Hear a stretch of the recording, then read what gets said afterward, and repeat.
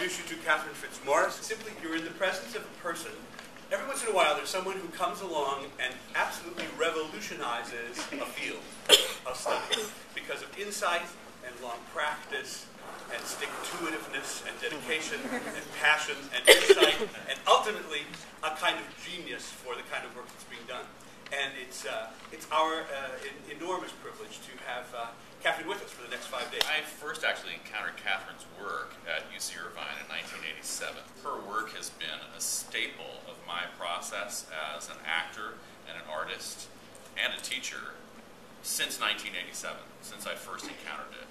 I had never done anything like it before, and obviously I still practice it.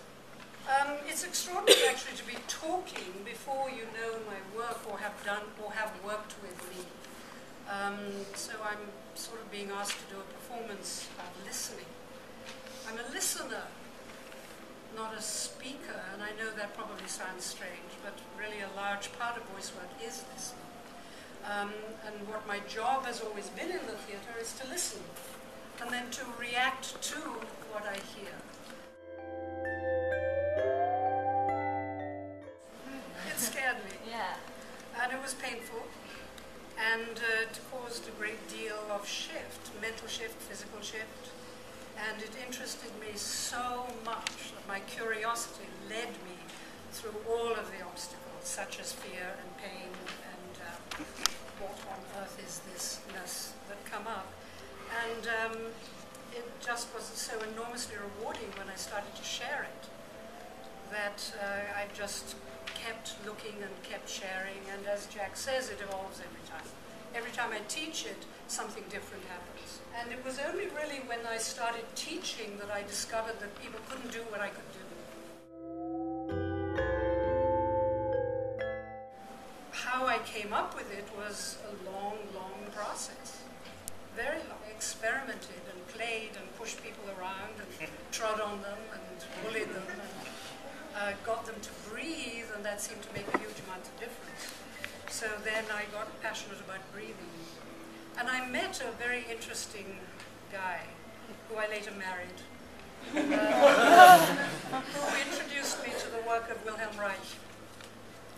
And this guy that I met was a bookman, and he handed me this book under the table. He said, "Read this."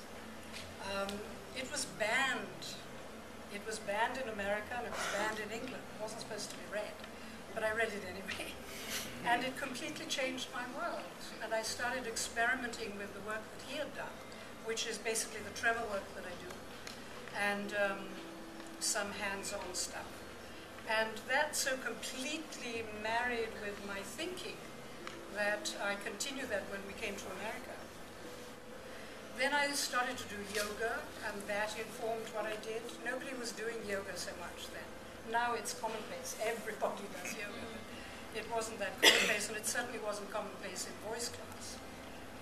But I started to mix and match these things, and then I did shiatsu, which is hands-on, and then I began to see energy.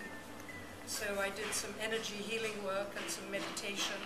And all of these things gave me great insight into what is happening when a person is breathing to survive, and what is happening when a person is breathing to speak.